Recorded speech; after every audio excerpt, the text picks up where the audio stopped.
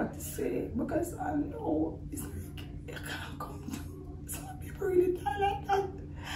I was expecting her sick cell to kill her. I never expect a lick or an accident to really lick her down and kill her. Speak to us about what happened on July 25. Well, I was home and I got a call and said my daughter meeting an accident while she was leaving work at Mega Mart. In Kingston? In New Kingston, yeah. Waterloo Road. She was crossing the road. Where? At Waterloo Road in New Kingston. Because she just left work, she was leaving. She went crossing the road and they said a car stopped. When one car stopped, she was proceeding to further go across. And when the other one come up with her, one hit her, bring her to the next side of the road. When that happened, another car ran over her. She's severe, serious damage. She was at the ICU. Who took her to the hospital? A taxi and her co-workers. She's severe, a lot of broken bones.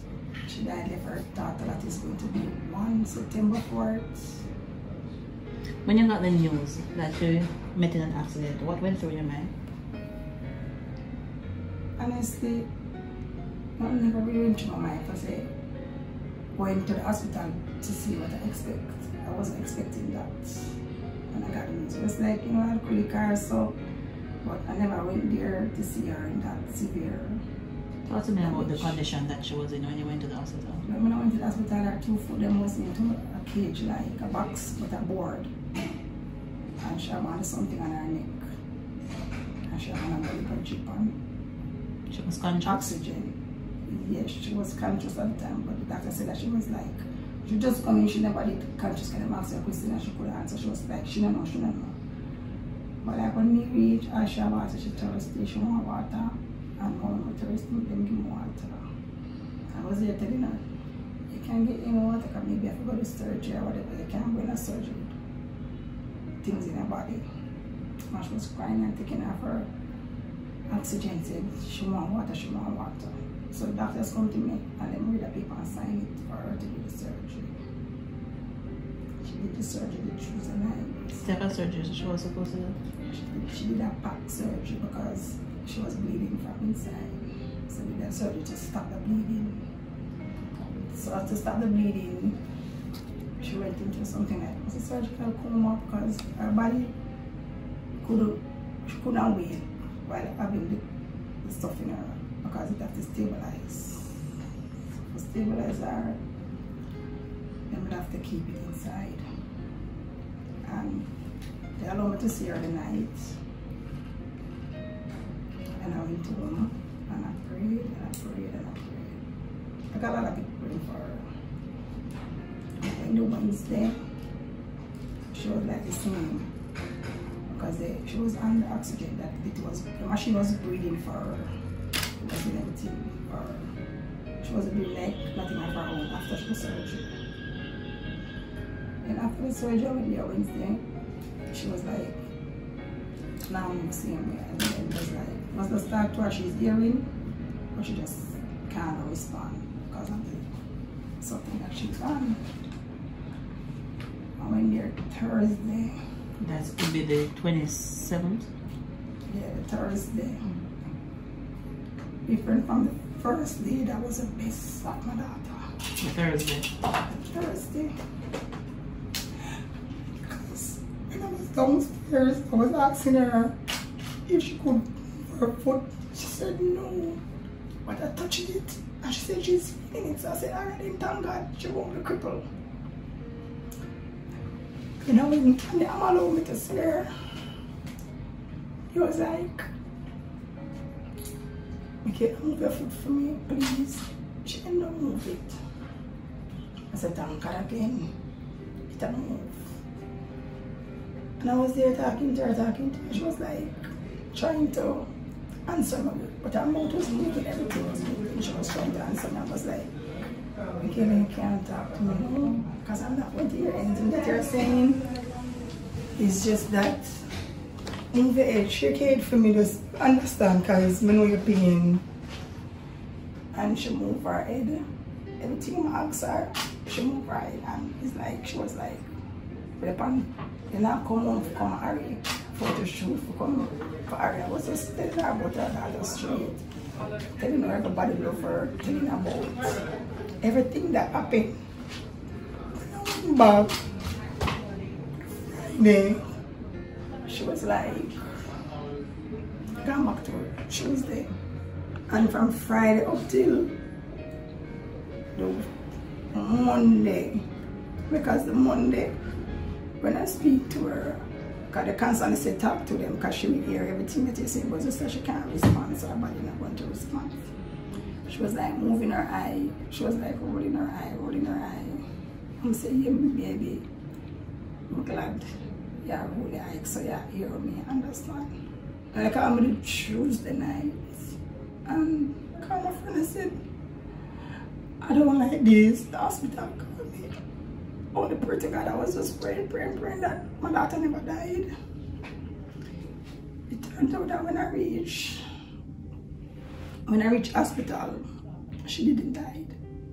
They were just telling me the changes that she's making. They're praying for good changes when it was worse. It was getting worse. Never got to expect that. They told me that her kidney is failing her, and they assumed that she had bleeding in the brain. That was the update. So they said that they supposed to do a scan, but at the time it was holiday and everywhere really closed up. So they reached out to the specialist and begged them, and she ended up with a scan. From the scan though, and they said that her brain is bleeding because of her kidney function, because as they say, the kidney pushes out the blood and clean out the waste. So if that is not functioning, it says forcing the brain to do different stuff because it's not original. I prayed and I come out, my friend prayed. Wednesday now, they called me because the doctor said to me, say, "Do you want us to call her when she died? Or do you want to call us when she's going?" And I was like, "Come when she going. Don't come when she die." Because it's that they're trying their best and it's like they can't do nothing. That's how everything just go. When you come to Friday, Wednesday, and I call my friend, she was like, "I can't come, my friend, I'm tired of this one lie down." I was like, "Then come, please." Anyway, I walk out there by myself. Me one. KPH? Yeah, KPH. Because I didn't have to, because I live nearby. When I walk out there, and they put on the stuff on me to see her, I go there see her like this. When I look up on the monitors, because she was like on plenty machine. When I look up on the monitor, I don't see her heartbeat. I don't see her pressure. It was that number 26. It was that number 26. And then I started to scream out. I started to cry. I said, "Michaila, I'm fine." And I was here praying and praying with her and praying with her till I hear, till I get nothing. From that day until now, it's like my family and my friends, people reach out to me, people try to get my comfort. But it's like no matter what they do, they can't, my heart can't have peace.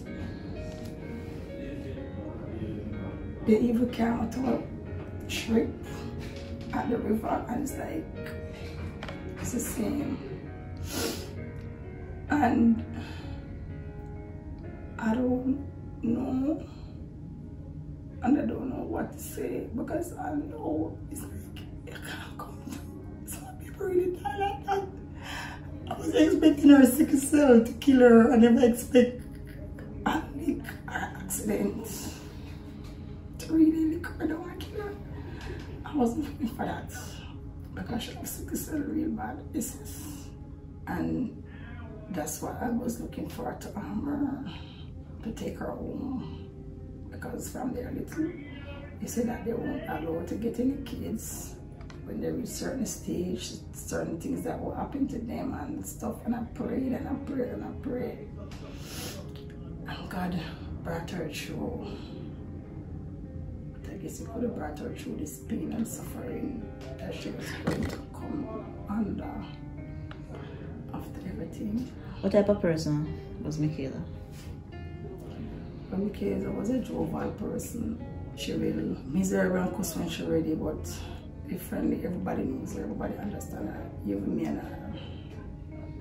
And I have argued back and forth, front and back, because me and my mother doesn't really want the wrong for her child. And sometimes when you train your children on the right, and they don't feel like they want to go the right, it will be a problem. So that was me and her journey, just for her to come out to a wonderful, successful young lady. But other than that, she's a very nice girl. She's jovial. Everybody love her. Them call her, people call me foul, so them call she look a foul. And I'm not spicy, I'm not no filter, attitude, everything. Sometimes I look back and say, the other day I not be able to father a text and say, bad to bad. Being look up from Michaila in the hospital. Water them can't stay in the fridge. Have water can't drink because she don't sit her water bottle, she don't do nothing. And when she gone, everything is intact. I say, look at it here, and I ask Michaila say, and she, and we are laughing and we are talking that even long before she died. I still have to laugh and cheer up myself and pray for the best and hope for the best. I prayed for my daughter, I went on my knee. I prayed for God to grant her favor and mercy and second chance. But who's me to say what God wants her, so He take her away. So you know her pain and her suffering she ever go through. Much as I say, I rather peace a daughter than any. She's your only child? No, I have a son that is 9. But she's your first child? Yeah, she's my first. What were some of the plans that she had for her life? You said she had a daughter, right? Right. What are some of the plans she had for her daughter? Well, her plans are she always planning on moving, planning on betterment, planning on her daughter's future. She had so many things, so many thoughts. Sometimes we sit down on the pan. But I want to them soon come out on house. Soon. Everything at this time. Everything at this time. Now ask. And she would want, because I mean I catch up, because me catch up, me like she do things and I correct about it, because I always pan her back, I ride her in, I ride her come. I'm not around for ride her as big as she is, because I ride her in her rightful part. Because that's the mother who I am. I'm going to say I'm doing fine and I'm doing good. If you see me smiling, I try to smile outside. Inside is tearing apart. So sometimes that one smile barely gives me a little break, but it's like I'm here and I'm not. That's basically me right now. I'm here, but I'm not.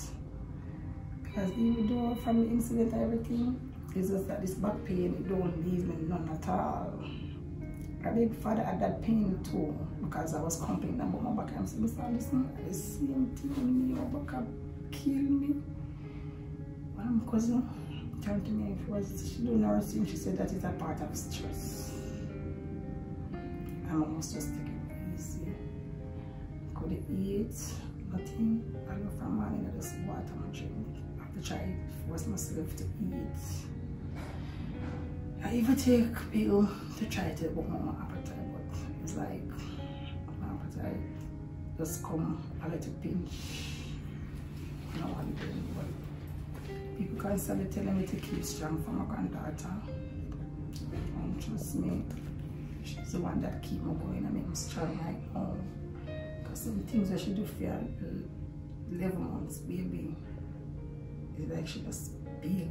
She just always been a smile on my face, no matter how I'm down.